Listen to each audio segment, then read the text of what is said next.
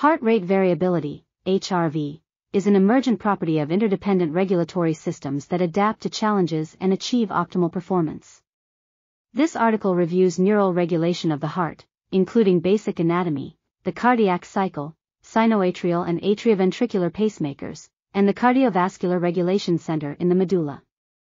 The article also discusses sympathetic and parasympathetic influences on the heart, interpretation of HRV, and the association between reduced HRV, disease risk, and mortality.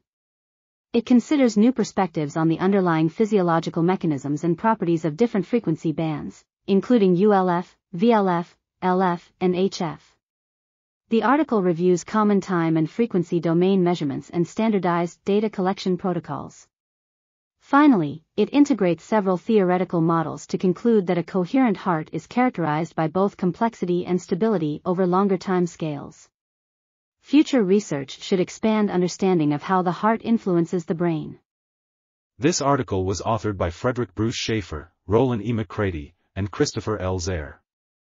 We are RTCLTV, links in the description below.